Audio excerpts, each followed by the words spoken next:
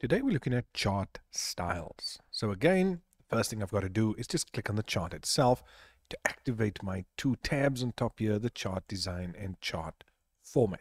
Now, when I look at these two, you can see what format does, but I'm going to be spending time inside chart design, and this whole center section deals with the different chart styles. Again, I can go and navigate, move my mouse pointer over these particular styles to see which one I actually want. And there are a number of them to choose from. So I can just choose one, click on it, and now that particular style has been applied to my chart. The data has not changed, only the style.